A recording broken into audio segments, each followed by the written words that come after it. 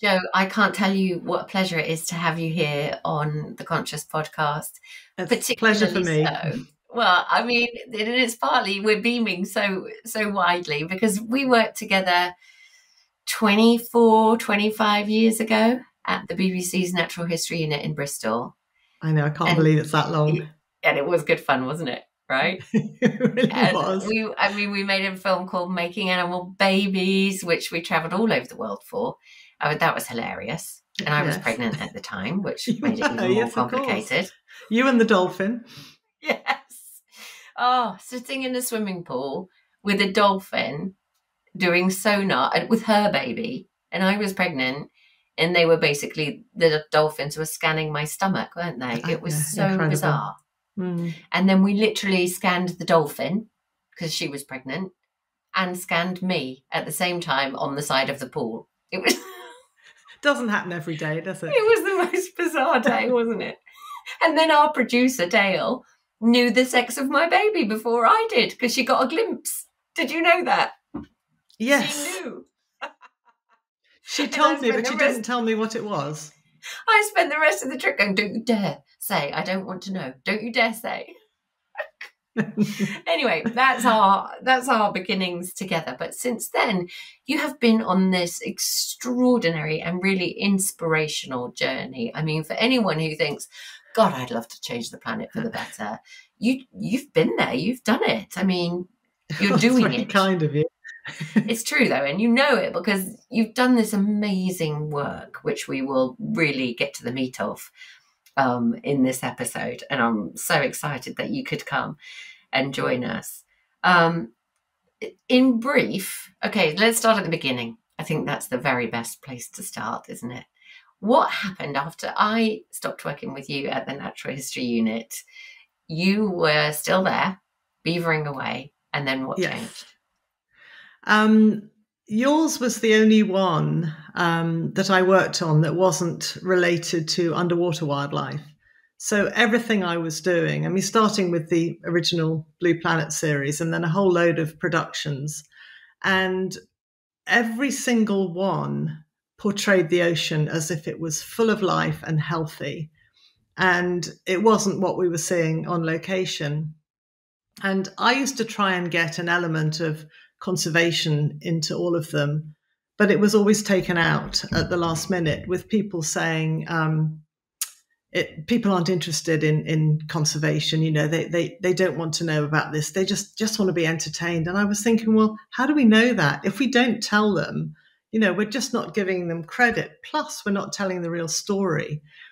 And it became quite a thing because before I had joined the BBC, I'd been with WWF in Hong Kong and I'd set up their marine conservation program. So it was always in my DNA, really. So it felt wrong. And eventually, after 12 years, the BBC were offering voluntary redundancies. And I went to personnel to sort of say, shall I stay, shall I go? You know, I was in my early 50s at the time. And I was basically told that I'd never get any higher than producer. Nothing wrong with my work. Everyone was quite happy with that. But it's just because you're an older woman.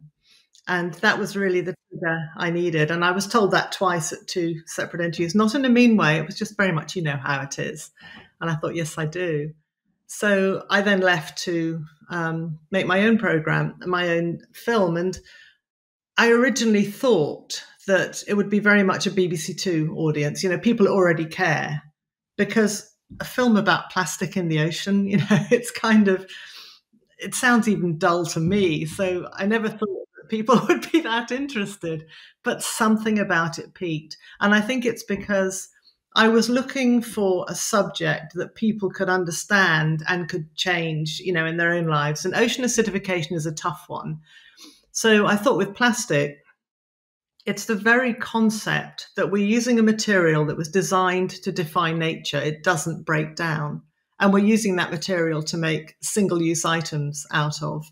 And that's just crazy. And when you think about it, these things don't go away. You know, you throw it away, but there is no away. So it just seemed if we can make people realize that, you know, I've done it. I've used those single-use cigarette lighters to light barbecues and, You know, if I've been thirsty, I've thought nothing about buying water in a plastic bottle. The very thought of it now, I just can't believe I ever did it.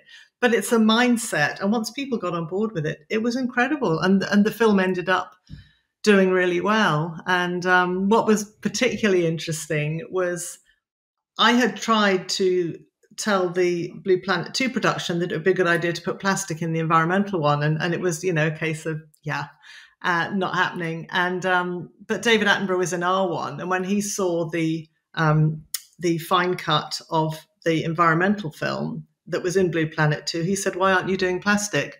I suggest you watch Joe Ruxton's film," which they did. And that ended up being a massive catalyst for the movement. So it just showed that really people do want to know, people do want to be responsible. We can all see there's problems. And if we don't understand what those problems are, how can we ever make change? So that's a a very long answer. No, it's a brilliant answer. As a filmmaker, change is possible. Oh, God, it's not just about entertainment, right? Absolutely, absolutely. And you know, I think people want to do their bit and often don't know what to do. And also think that the little change that they make might not make any difference. So, you know, think, well, what's the point of me doing that? But actually, if all of us make one little change, the cumulative effect of that is far greater than, you know, a handful of people doing everything right. Which is the point we're constantly trying to get across on this podcast. When you, though, one thing you've brushed off a little bit, and I'm going to hold you to it, is, so off I went and made my own film. Oh, it might make it sound like it was just... Where did you get the courage to think, you know what? Actually, I'm not going to believe your story of I'm a middle-aged woman, therefore I'm not able to do this thing.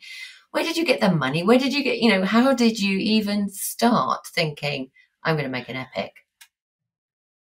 Well, I never thought of it like that. I honestly didn't. I had heard about this problem, which a lot of people have heard about, which is called the Great Pacific Garbage Patch. And there was an expedition going out to it. They were fundraising for that. And I met somebody in Hong Kong that I was talking to about it. And, you know, I started to think, wow, that would be a good film. And, you know, they were keen for me to do it. And so I ended up going out there. And we spent a month out at the so-called Great Pacific Garbage Patch, which has been described as a huge floating island of trash, and that it's 3,000 miles wide. I think the quote is twice the size of Texas, but over the years that's now gone up to 3 times the size of Texas.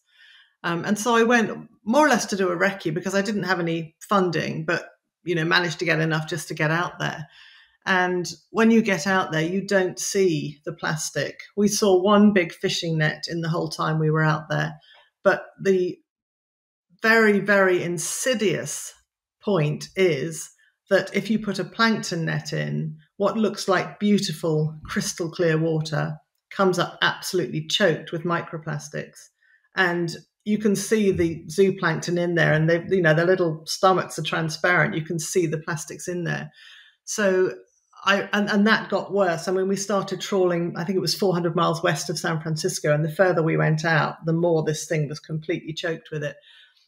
And that, as a filmmaker, was a difficult thing because I'm thinking, you know, a huge floating island would be quite something to show, particularly on a big screen. And you could have all the light coming through and fish hiding underneath and all of that. But what looks like clear water with things that you can't barely see with the naked eye is not terribly exciting.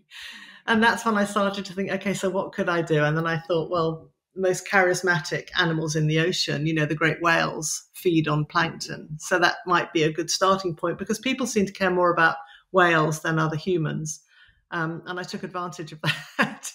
And then I started fundraising and decided to start the charity because I thought it would be easier, and started giving talks about it. And I'm not very good at asking for funds. And it just seemed to be almost by accident when I was giving a talk that people came up and said, actually, we're interested in funding this. And I was hoping that would happen again for the next one. But so far it hasn't. But I'm not the type to give up easily. Well, have faith. So slowly it grew. So. It was an organic process. Yes, Tell me, just to revisit that trip, tell me what that felt like for you to see, to witness.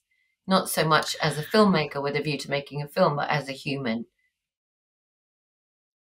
Yeah, it was heartbreaking in a way.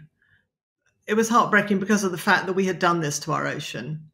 And there were all these harebrained ideas about, just cleaning it all up and putting big booms across and collecting it all. You can't. You can't, because there aren't big bits to do that with. But if you were successful, you would remove that top layer, which is the phytoplankton that's busy absorbing CO2 and giving us oxygen, and the zooplankton, which is the heart of the food chain. So at the time, I didn't even know about the chemicals in the plastic. I didn't realize that actually there's a threat to human health, because plastic has a two-way process with chemicals. It will leach chemicals out.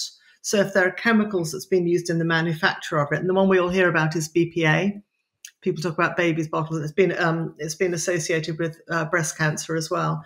So these chemicals, they like plastic and they'll stick to it, but the chemicals that are in the manufacture of plastic will leach out, particularly into fats. So that they are in the plastic itself, and they will end up leaching out and then can be taken in by anything that consumes it. But the other problem is, not only do they leach it out, but the minute plastic gets into the ocean, it attracts chemicals that are already there, and it attracts them like a magnet. And these chemicals have come from decades of agricultural and industrial runoff. So they're all there. If you put plastic in the water, like virgin plastic, it attracts them straight away. And it was described to me by the scientist as similar to if you have a drop of petrol that goes into a puddle, instantly it's across the surface. She said it's like that in reverse. The minute the plastic goes in, it comes onto it, but it doesn't mix with it. It adsorbs it, which means it sits on it, and it uses the plastic as a taxi. And then when it gets eaten, the one thing that it likes better than plastic is fat. So it will then be released and stored in the fatty tissues of whatever's eaten it. So then you actually explained that really well, because that's quite complicated chemistry from what I understand. Well, thank you. I was going to be very tongue-tied there. It really clearly. Jolly good. And again, it's sad, but we're finding out more and more in terms of the negative about the plastic. This is more recent science, isn't it? The chemical stuff. Yes. And a lot was emerging as we were making the film. I mean, at one point I thought, we're never going to finish this because we're going to hear about something else. And also I would have put different solutions in at the end of the film too, because there's a lot that's being done now. And but at the time it was very difficult. I knew I wanted to have some kind of positive outcome from the film, so put things in there. But, I'm not an expert. I was learning all the time. But what I did know is if people realized there was a problem, then the really clever people would come to the table and want to do something. And so what happened? What was the impact of the film? Well, it was amazing, actually. It was. It ended up being taken by Netflix, and it was shown in, I think, 75 countries in 15 languages.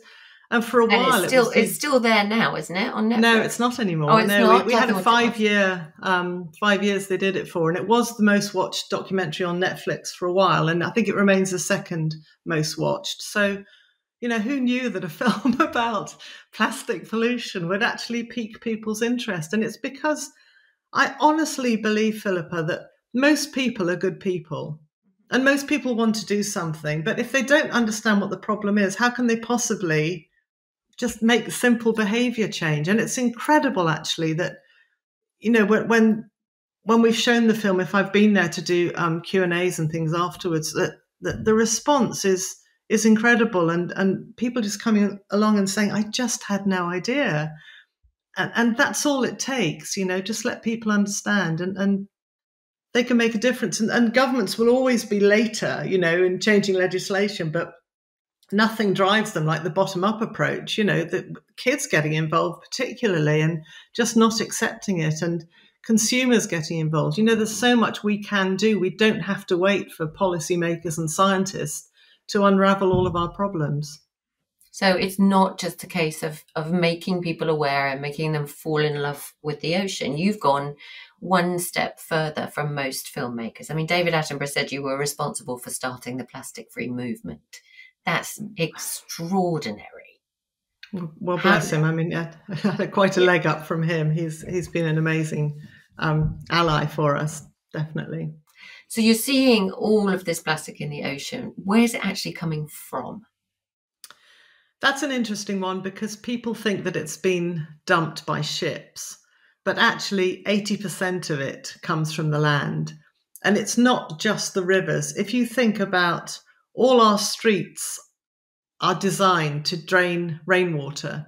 So anything that gets dropped on the street can end up in a storm drain. And from there, it's a very easy process out. So it's any watercourses, any streams, any drainages, and of course, our rivers that will take it away. So we did a study in Hong Kong where kids in schools had made these wax balls with little tiny radio transmitters in. There were 10 of them.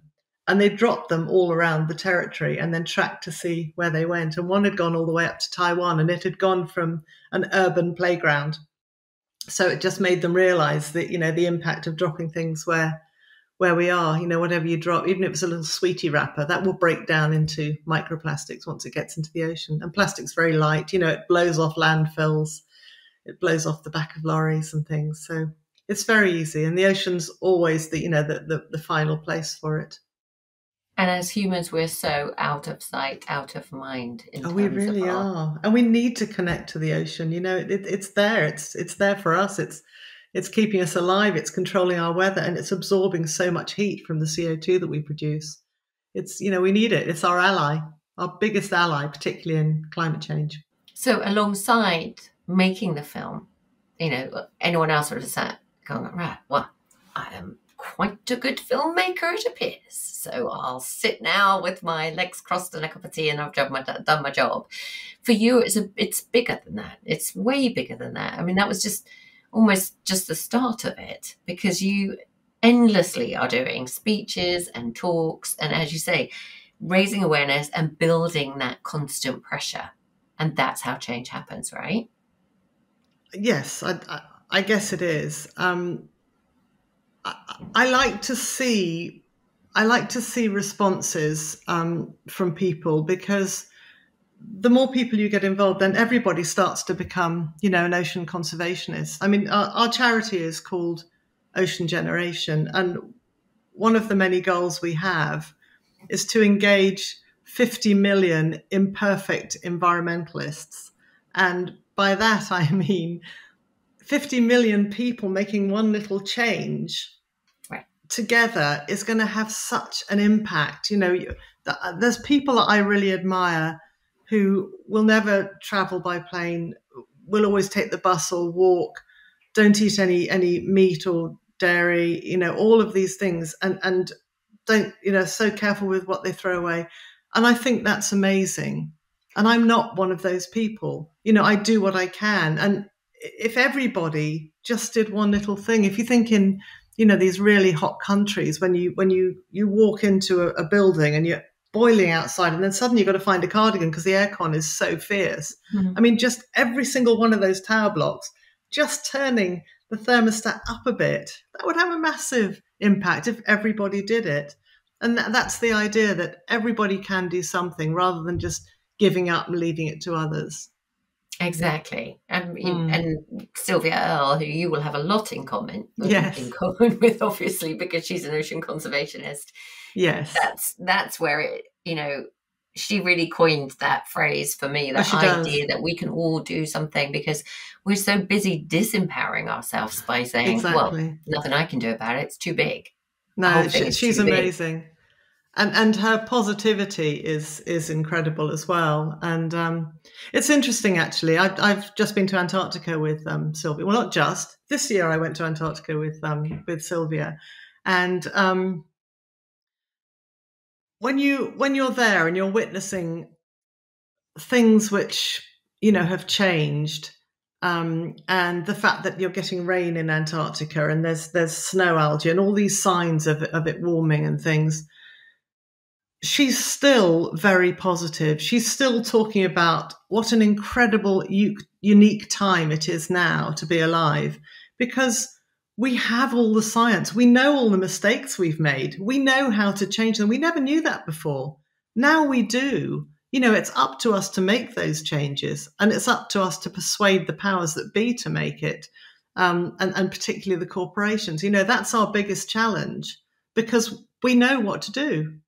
And getting people on board with that is so important. But Sylvia still remains positive. And when I think about, I've been to a lot of, these big ocean conferences and sat on panels. And often the last question you get, because everyone's addressing problems, is, do you still have hope? And I've not been to any where somebody goes, oh, no, there's no hope.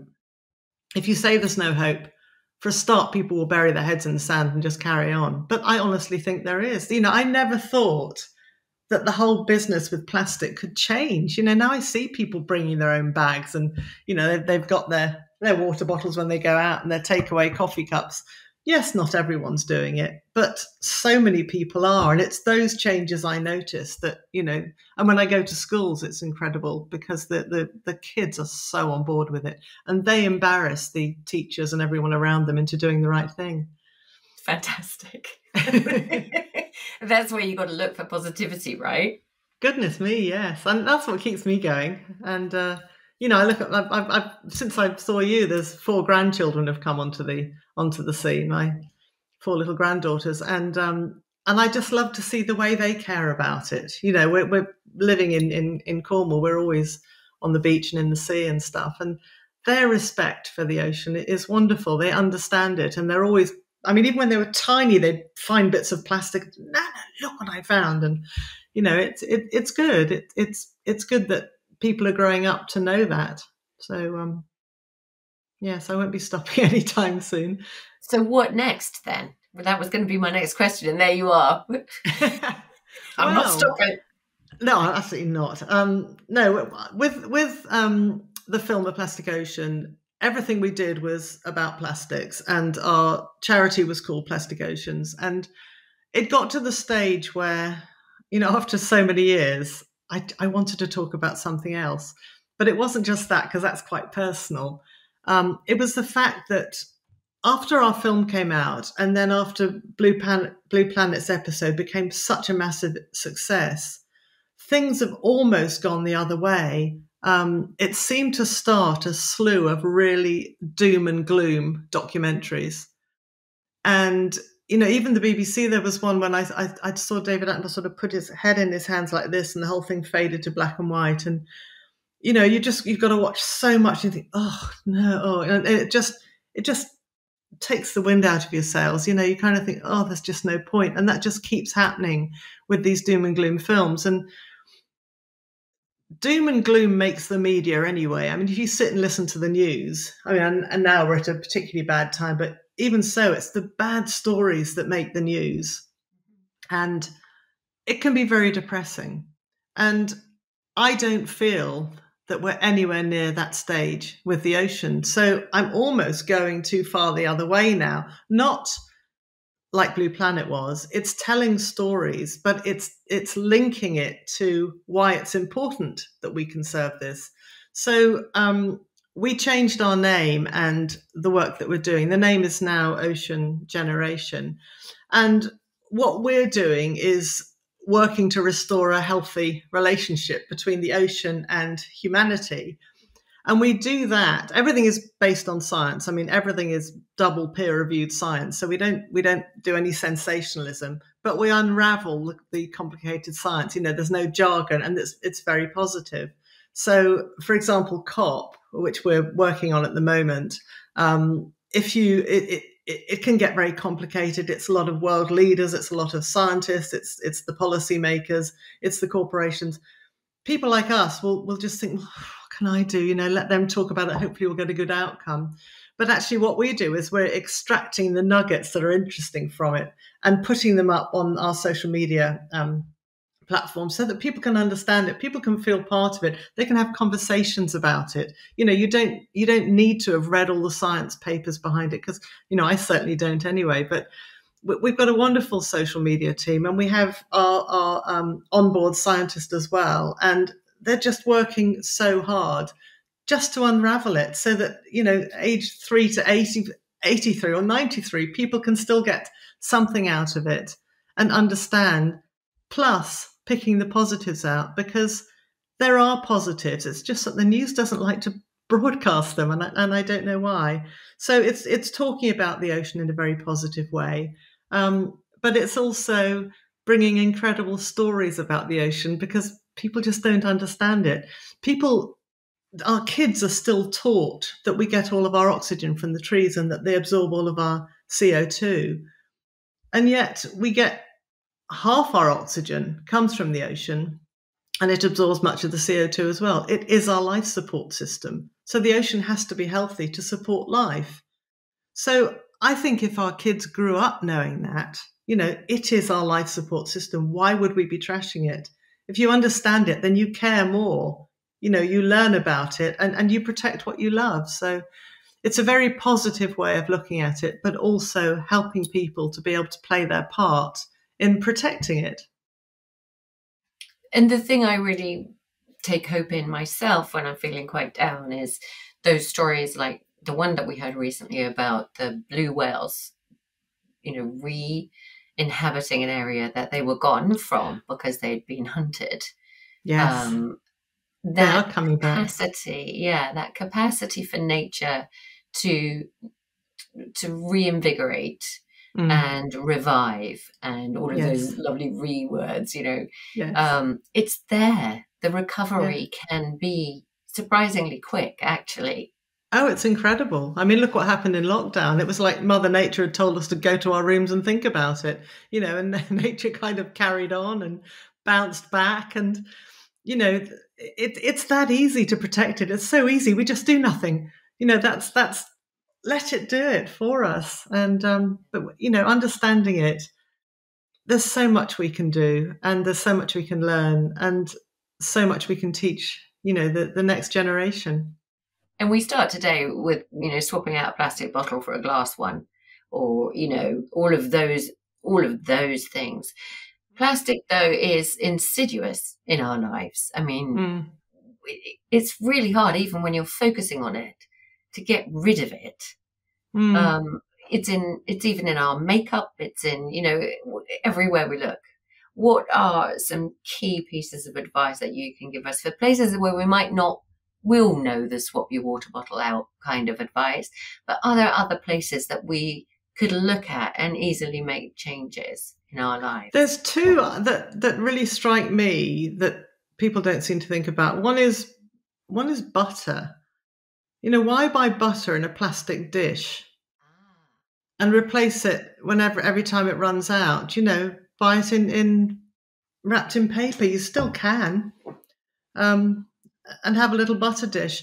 If you find it too cold, when you keep it in the fridge in the summer, you can just use a potato peeler, and that will just get you some thin butter pieces out.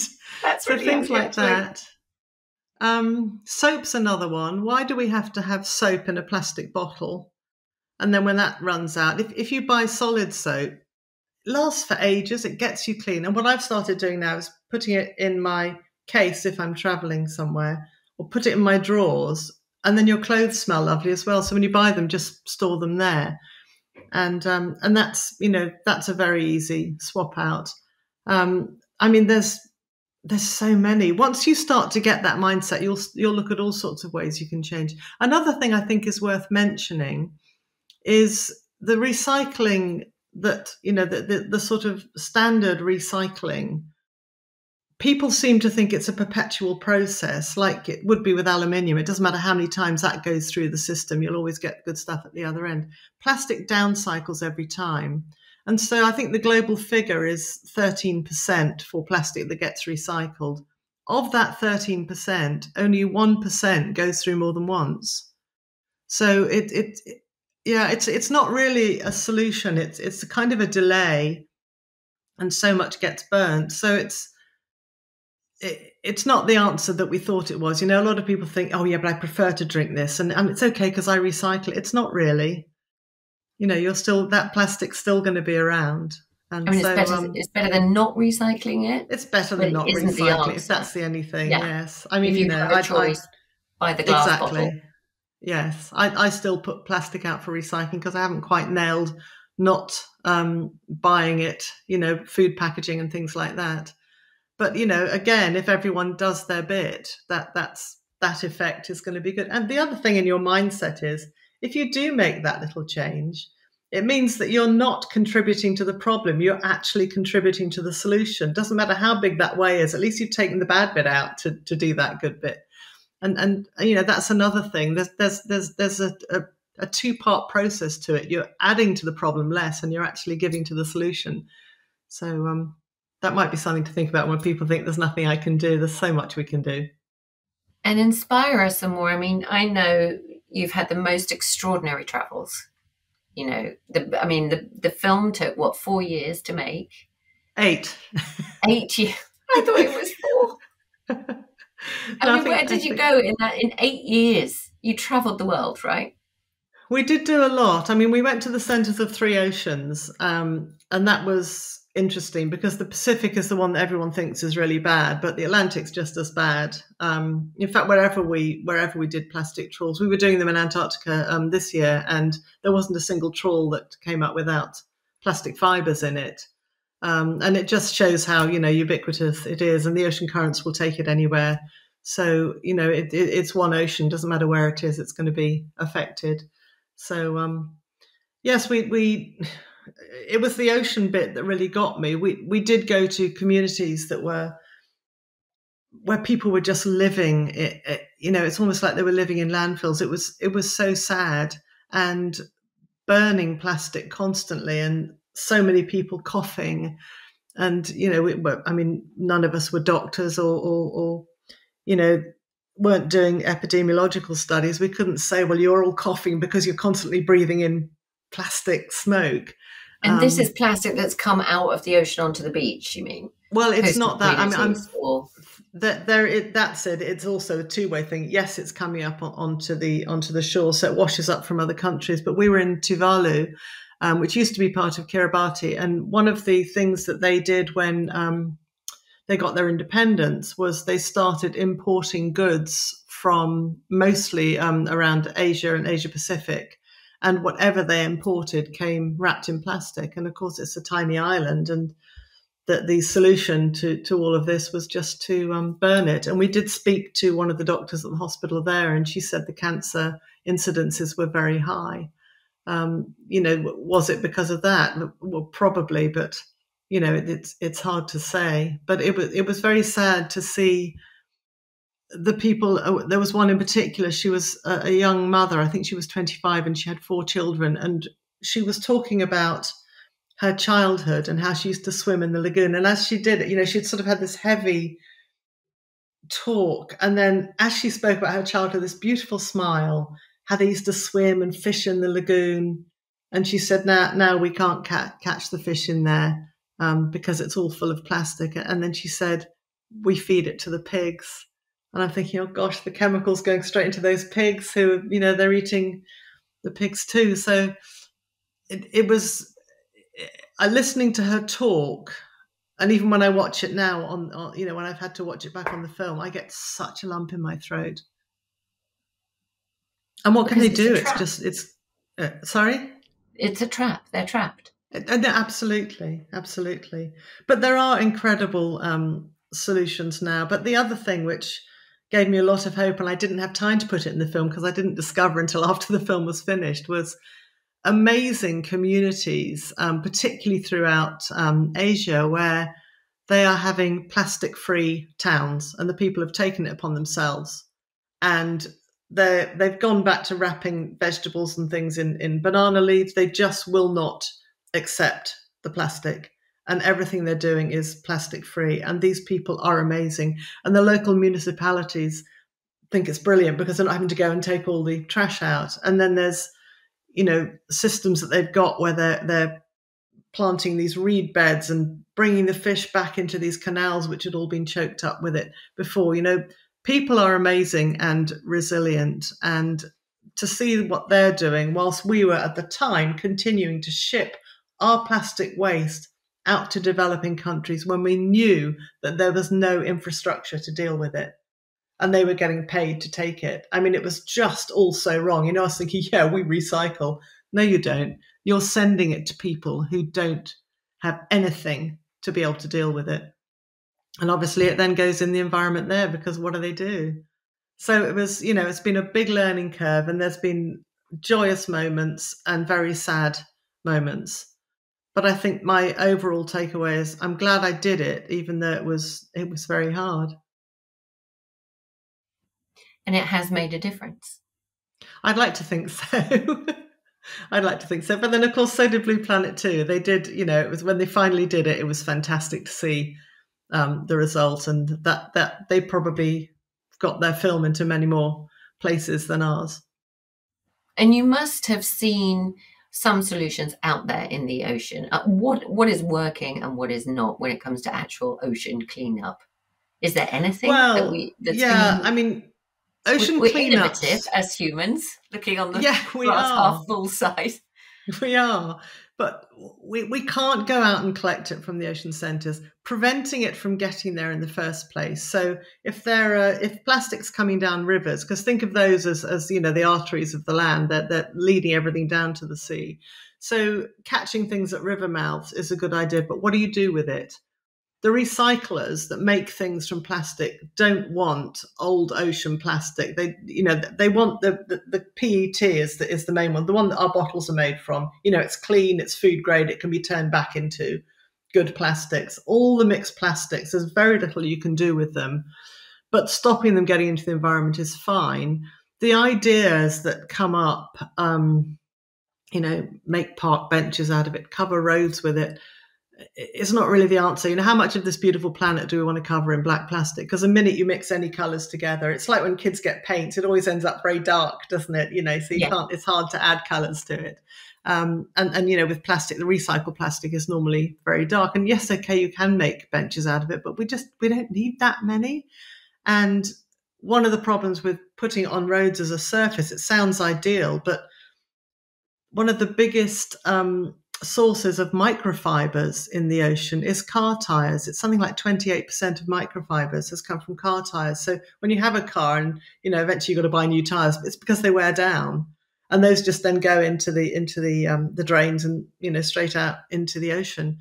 So actually making those tires wear down on more plastic is really not going to help. So oh gosh, you asked me for good ones. I've just given you reasons. But then, can I just say also, the other one that, again, comparatively recently we've just been introduced to is the idea that even when we're tumble drying, or not tumble dry much, or washing, we're doing it, we're plastic polluting then as well. I know, it's difficult. And then you've got to buy everything that's natural fibres, and it costs more. But maybe, we do have too much of a consumer brain on when we're shopping. If you buy something and value it, don't wash it quite so much. I do have a guppy bag that I wash fleece things in, and to be honest, I've never seen any fibres in it. What? A guppy bag? What's a guppy bag? Tell us about it. It's a bag, a washing bag. So you put your washing in it, and it's got very, very fine mesh, and it will trap microfibers.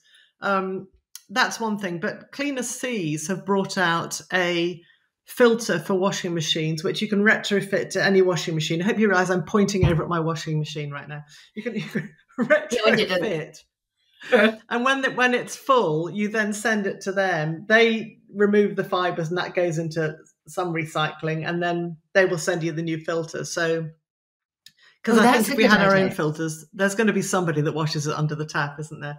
So, thereby negating any good they've done. Yes. So Cleaner Seas. Cleaner Seas are... Okay, Cleaner Seas. We want one of those. Right. Yes, do. Cleaner Seas. I think they're just starting to sell them, because it was all for commercial ones, and I think they're just going into household ones now. Some of the chemical recycling is brilliant.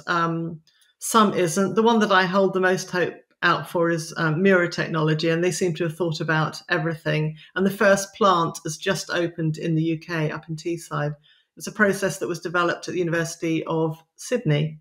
So that's another one that gives me hope. And that seems to be a completely circular system. And even the chemicals are taken off and go back to be used in the chemical industry. And the water that they use as well, it's very, very low energy, almost zero emission. So they give me a lot of hope. I'd love to have had them in the film, but they didn't exist. You're gonna have to make a part 2, you know that. I'd love to. So we're running out of time. I do rabbit on, don't I? I love that you rabbit on. So I mean, there's our filming days were all the better because we both rabbit on. And then we had Dale with us, who also rabbits on. Yeah, but no, I mean there's a lot that give me hope, but the biggest change will come from us, because if we don't use it in the first place, if we look at our own plastic footprint, that change is going to be far more powerful than waiting for technology to come in. Yeah. Give me an image. Give me one image from all your time out there filming that sticks in your head. On that particular film? Yeah, that sticks in your head like a good photo. This is why we're doing it. A moment. I think the blue whales that we filmed off Sri Lanka, that was an interesting shoot, because do you remember the tsunami that happened in 2011? The Boxing Day. We were out in the water then, and these blue whales, they come every day. They go to the same upwellings, which are off the continental shelf. So it's about 30 miles south of Sri Lanka. And they would come there to feed. And the tsunami happened and the whales disappeared. So obviously with the tectonic movement, they just went out to deep water. I'm saying obviously, I have no idea. They weren't there. Presumably. Yes, presumably. With the tectonic plates moving, it would make sense. Yeah, it kind of makes sense, doesn't it? And I was just thinking, this is going to be a disaster. And it was our first shoot, and I just got enough money together to make the shoot. And, we were staying offshore and, brought everyone out because I just wanted to get these shots. And 10 days later, we still had almost nothing. We had a little bit from the surface, but there were these crazy unregulated whale watching boats all over it, and chucking plastic bottles in as they ate their lunch, waiting for them. So anyway, but it was really difficult. And to get camera crews underwater safely was almost impossible because there were just engines going everywhere. But we went back every day to that place, and it was the last day. And it was, honestly, you hear this all the time, but believe me, this happened. We had to go back because we had a flight the next day. We had to get back up to Colombo. And we turned back and we were taking cameras out of the housings and starting to pack up. And Lindsay Porter, who was our cetacean biologist, was up on the flying bridge, and she suddenly yelled, "Whales." And we did a handbrake turn in the Indian Ocean. Everything back in. There were about 7 whales, including a baby that was very inquisitive and was just coming round around us. And we got all of those shots of the whales then. But the other thing was the slick of plastic waste that was there at the same time. And here's a fact for you. When a blue whale opens its mouth, it takes in 75,000 litres of seawater, which it then pushes its tongue up, as I'm sure you know, to push all the water through its baleen plates to trap everything that's there. So in that 75,000 litres, you have to wonder how much plastic was in there. So it was bittersweet. It was incredible to be surrounded by these beautiful, massive creatures. But at the same time, you're thinking, what have we done to you? It was, those 2 images really, or 2 sides of the same image. Give me one thing to do now. Give me my homework, Miss Jo. Oh, goodness me. One thing that I do today, that I keep doing every day, that's going to make a difference. Well, do you think you've learned something today that you didn't know before? Because I know that you're very well read and you care a great deal. If there's anything you've learned that surprised you, tell 5 people. Whether you'll tell 5 today, I don't know. But also, it depends maybe how many subscribers we get. Oh, goodness me. Of course, we're doing a podcast, aren't we? Of course we are. You've forgotten your homework. I'm going to blush now. Go into your kitchen and just look at all the things that you could have replaced with something else, so that next time you do, And you'll be surprised. You really will. You really will. And there's even things like makeup. There's a lot of companies that are doing the right thing. Even the makeup palette where you can pop out, a little metal thing and put the new one in. And there's so many things you can do. I haven't mastered the toothpaste tablets yet, but I'm not perfect. Wait, what's a toothpaste tablet? Instead of doing a squeezy plastic tube, it's a tablet that you chew and then brush around, I suppose. I haven't tried it. And I look at them, they come in little glass jars. There you go. That's right, my homework. I'm going off to investigate. How Let do I me get know. rid of toothpaste tubes? Yes. Refill shops definitely sell them. And I look at them and think I really should. But no, I haven't done that one yet. None of us are perfect, but we can all do something. No, exactly. No, thank you so much. We are running out of time. But and have done in the past, could talk all day. No, it's such a joy, and I hope to see you in person soon.